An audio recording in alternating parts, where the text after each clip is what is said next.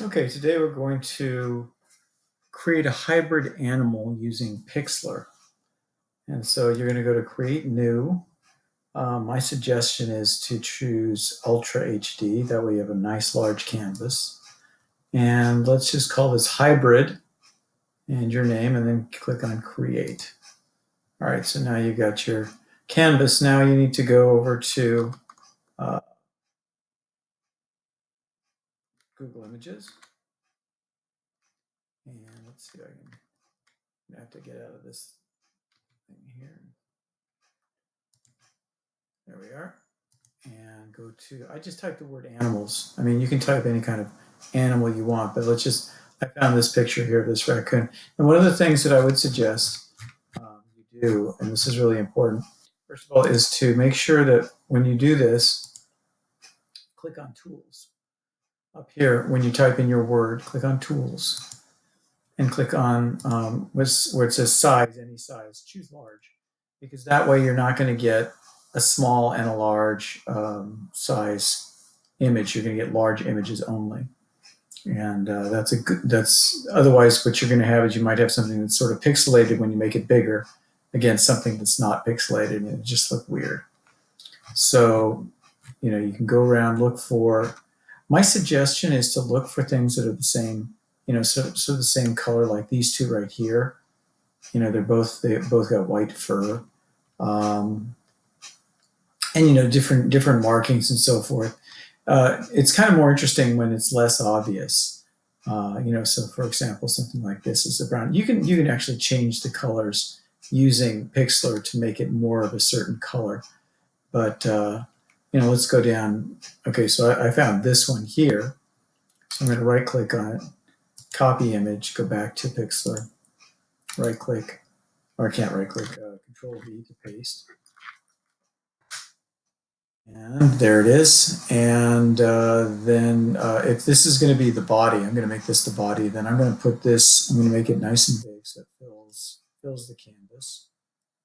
Okay, so you can always crop it later, but it's just, I want to get the whole thing in. So I guess I'll do some cropping later, but just make it as big as you can. And then let's go back and find something to use as a head. Now I can go down here to, let's see, there was a kitten up here. This might be a possibility. The cool thing about this kitten and this thing right here, the raccoon, is that their heads are facing in the same direction. But I also saw something else down here that was kind of fun. And you've got this dog. But it's sort of the same coloring, but kind of a different animal. And I was looking at this guy right here, which might be kind of fun. So let's see what we can do. So I'm going to right click on this, copy image, go back to Pixlr, and right click again. Oops, that's right, it doesn't work. You can go up here to edit and paste, or you can go Control V. Okay, now here's the problem. You can see that this is what I was talking about. See, now if I make this bird larger, I don't know how good it's going to look. Yeah, it's not too bad. It doesn't look too big. It's not going to pixelate. But if you have that problem where you make it big and it just doesn't look the same doesn't have sort of the same pixel look to it, you definitely don't want to do it. But this one looks pretty good. So sort of arrange it so that it's kind of in the right place. Doesn't have to be perfect to begin with. And the first thing you're going to want to do is you're going to just want to cut around the head. So notice that we're on 2 layers. Now make sure that the background layer is not in front. The background or the body layer should be in the back. So you can just drag and drop. So if you have it like, let's say I pasted this one first or second, then I would just click here, drag it down below the other layer. Oops, too far.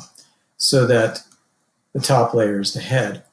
And then just use the tools that you've already learned to get rid of the background. In this case, I can pretty easily do that with the wand select tool, and I can just go to click on areas around the bird's head. Oops, I'm on the wrong layer. So you got to make sure you're on the right layer. So you see, I just selected the raccoon. So Control D selects, and I'm going to click on the correct layer, and then click up here. And it looks like my computer's a bit laggy. Now, notice it picked up way too much of the bird. I want the background. So I'm going to go up here to tolerance, and I'm going to move the tolerance down to, I don't know, 15. Let's try that again. So I'm going to do it again.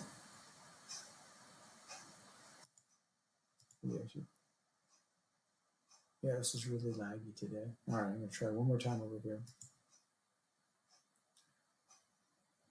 Okay, so that's much better. I'm getting around the bird's head, and so you just hit delete, and you can see the raccoon behind it.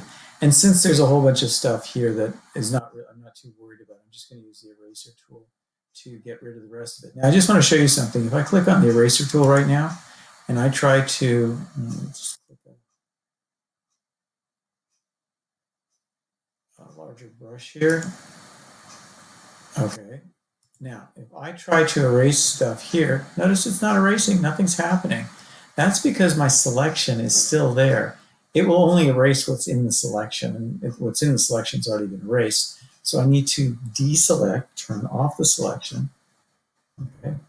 And now, I'm going to make it a little bigger. Remember, period, the period key makes it bigger. You can see that by pressing it. And the comma key makes it smaller. So I'm just going to make it bigger, and I'm going to erase this area here, which doesn't seem to be working. I'm on the eraser tool. On the eraser tool, the brush is fine. Hard tip, everything seems to be there. Now, if this happens to you, my suggestion is click off the tool and click on the tool again. Okay, so I clicked onto paint by just random, and now I'm clicking on eraser, and notice it works now. So sometimes you have to kind of fool the program into working for you. And it seems like Pixlr is getting a little laggy on me right now, but we'll just deal with it. Now, one way you can erase quickly is if you click, and you gotta watch out that you don't take too much, and then you hold the shift key down, it will draw a line between where you first clicked and where you clicked again. So you see all of that area just got deleted. So it's kind of a quick way of deleting stuff. Yeah, you can see this is really slow today. And that's okay. So click and wait, click and wait, click and wait. Could, because I'm recording this. All right, so I'm just going to clean up around the bird here. Very carefully next to its face, and just, I don't want to leave any hard lines. Okay, and let's take the rest of this right here. Now you can see that the raccoon is behind it. So I'm on this layer right now, so the raccoon is not getting affected. All right, so now I want to go back to the arrange tool, which is the arrow, and I'm gonna try to make this so it kind of covers the raccoon's face, and kind of rotate it a little bit if I need to. If I want it to just kind of look, he's turning his head like this makes it look like he's a little bit angry, which is kind of cool. So I'm going to make it look like this. And now I've got to do a little more cleanup on I'm going to do a little more cleanup on this thing. So I'm going to zoom in here, and I want to get rid of this gray stuff. So again, I think the best tool for me to use is probably the magic wand or the wand tool. And again, with the wand tool, I'm setting the tolerance down low because I don't want to select too much. So I'm just selecting this gray right here. On the bird, I'm going to hit delete. Maybe a little bit more. Let's see what happens here. Okay, that's kind of getting into a little bit too much. I might be grabbing a little bit too much. Let's see what happens when I do that. Okay, I'll go over here. Yeah. I might have to do some cleaning up over there, but okay, so just to get some of that weird. Now this, I don't want to do that. So again, I'm going to go get the eraser tool. And probably better idea is to get a fuzzy eraser because I want to do this kind of cleanly. So I'm going to click on the fuzzy eraser. Now notice that I've got a selection right here. So again, it's not going to work unless I turn off the selection. So Control D, turn off the selection. Just going to get that other stuff here gone. if I turn off the bottom layer like this, you can see, now I can see better what I need to clean up here. So just want to get this, oops, I'm on the bottom layer, so I might have just erased something on the bottom layer. So I'm going to go Control Z or undo. Again, I'm going to turn off the bottom layer by clicking on the little box, the checkbox there. Okay, making sure that I'm on the top layer, making sure that the top layer is selected. Right here. I'm going to make my brush a little bit bigger using the period. And once again, I'm just going to, see, it's not working. So again, I'm going to go over here and just click on a different tool. Click on the bucket tool and then click on the eraser tool again. And there it is. Look at that. It works again. And I got some residual stuff out here as well, you can see. So I just want to go back and get rid of that. And anything else, like right over here, I got a little bit. And then this stuff that's kind of going along the border here. I'm getting a little bit into the bird, but that's okay.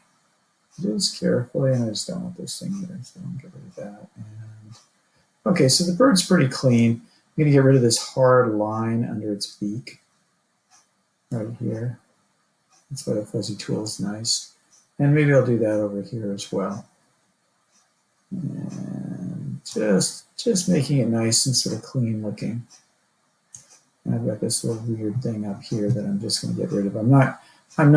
This is not going to be my best work, but I'm just trying to show you how this could work here.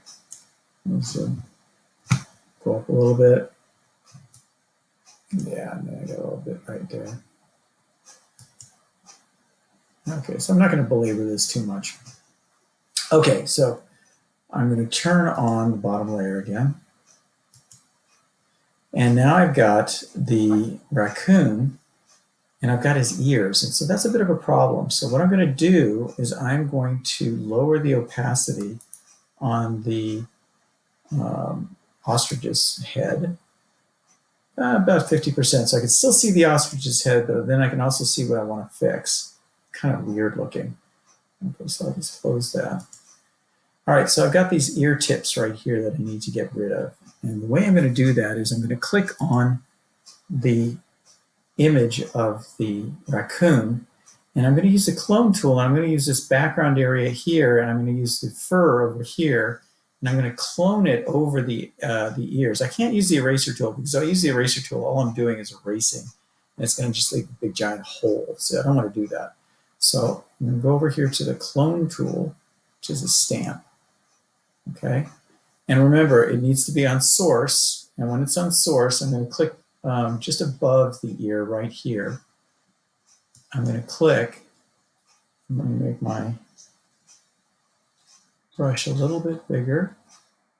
I'm going to go down, just clone away the ear. Now notice I don't have to do very much because all I have to do is get rid of the part that's showing behind the ostrich's head. So you don't have to, I don't have to spend a lot of time cleaning up the rest of his ear. And then I'm going to go over to the other side. Again, I'm going to click on source, or I'm going to hold down the shift key. And I'm going to go close to, but not, into the ear area. Hold down the shift key again. Oops, Control Z. I didn't want to do that. Click on source, it's on source. I'm going to click this area here, and then I'm going to go and I'm going to clone away the ear by using the hair that is near the ear. Okay, so when I go back to the head here, the ostrich's head, I'm going to right click on it. I'm going to bring the transparency back up. So you can see that the raccoon's ears are no longer a problem.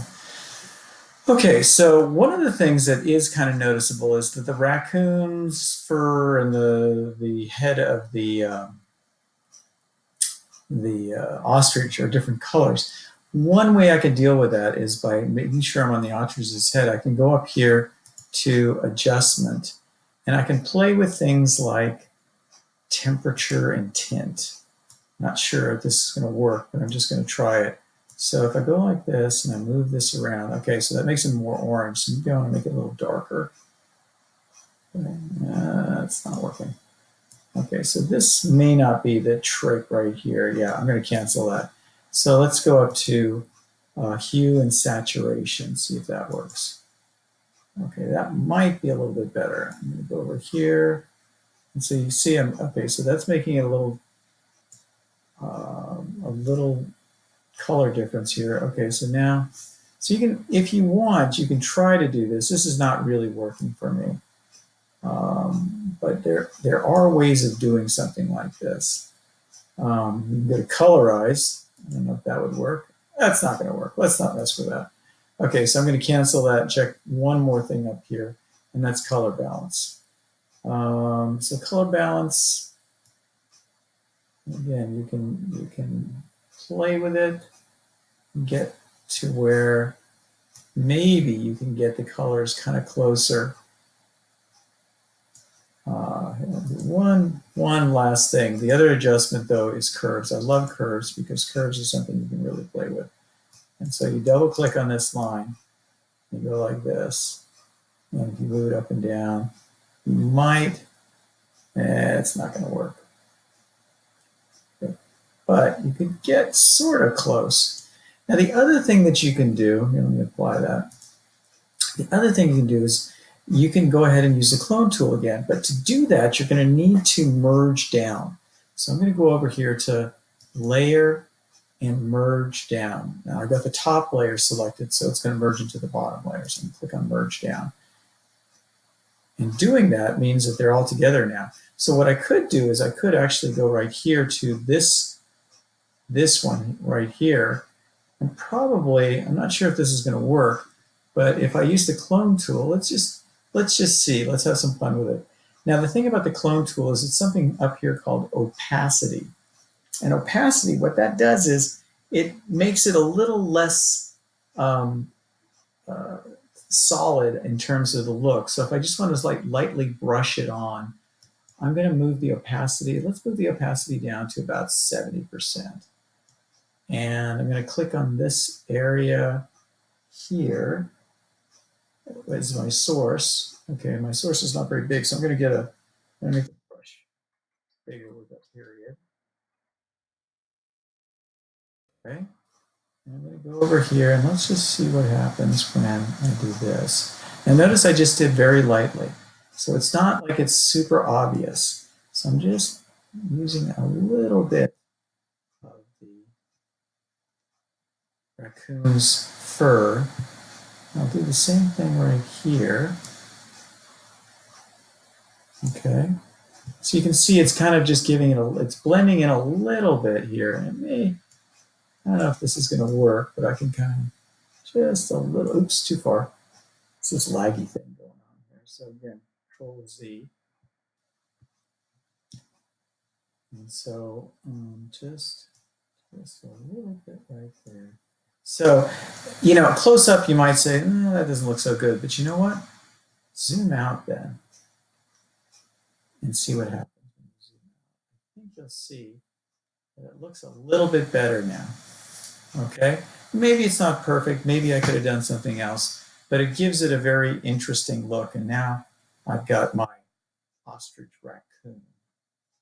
So that's just a quick and easy way of creating a hybrid.